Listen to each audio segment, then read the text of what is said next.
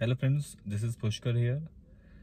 So as you have seen the title that Nikon Z8 has some EVF issues, or maybe is it just me? Do let me know.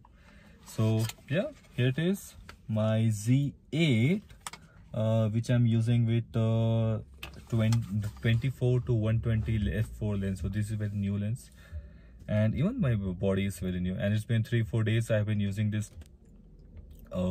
camera. I've enjoyed the experience a lot, but there's a serious blackout issue which I have just noticed. Do let me know that is it something with a stacked sensor, that or it is an issue with the body, or there's some certain settings which I have to change. So the behavior which I am telling you about is this one. Yeah, so this is the issue which I'm talking about, that if you notice, make a note of the aperture. I'm shooting at f4, so when I take a picture at f4, as you can see, there's no blackout. But if I take a picture at f9, so as you can see, there is a blackout happening, and even at high shutter speed. So if I come back to 200, as you can see, there's a blackout happening, and this happens in viewfinder also. Just in case if you have a question, I noticed this behavior in viewfinder. So it is a stack sensor thing, that when I shoot at f4, I don't see any blackout, but when I actually shoot at higher apertures, there is blackouts happening.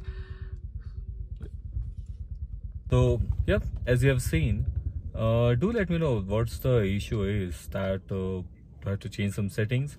So my setting, the continuous mode is on, the release indicator is type B, and the shutter speed is 1/6. Yeah, so all this, and flicker is also off, just in case if you have the flicker reduction. Yes, flicker reduction is also off. So but still I'm observing this behavior, and this is happening with 24 120 50 1.8, and even 70 200 2.8, all Z series lens. I have not observed this behavior with Nikon Z9, but with Nikon Z8 I have observed this behavior. Do let me know if there's some way to fix it, or it is just a stack sensor thing, or maybe my body has some issue. Thank you.